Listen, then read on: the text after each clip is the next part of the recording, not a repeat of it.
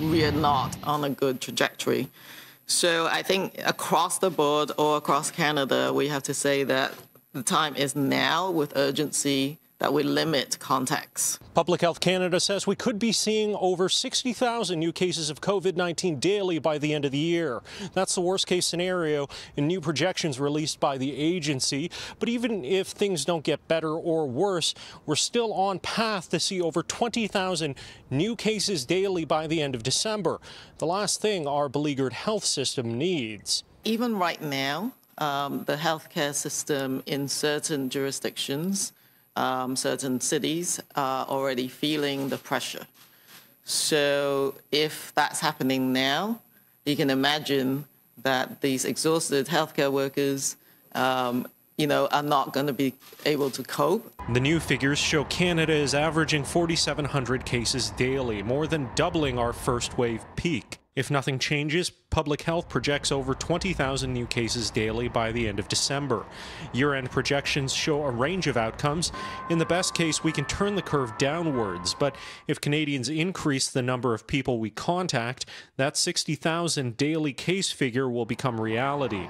Against this rising tide, the health minister is asking Canadians to start asking themselves tough questions. Think about the choices that you're making carefully, because lives actually depend on it. Is my travel essential? Do I need to go out today? Can I reduce my shopping time?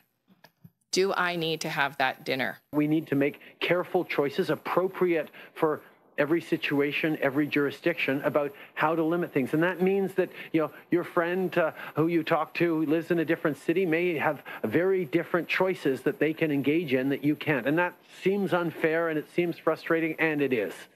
It's unfair and it's frustrating. Yep. There's no question about it. But we're not in a fair situation.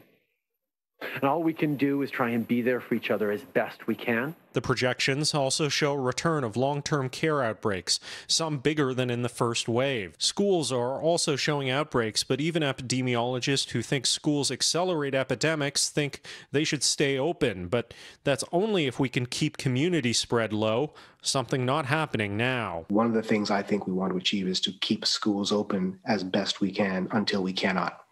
That means other things must close around the schools. And the way you keep schools safe is you limit the transmission in the community. If it's not in the community, it can't get into the schools. Once it's in the schools, how do you stop it from spreading within the schools?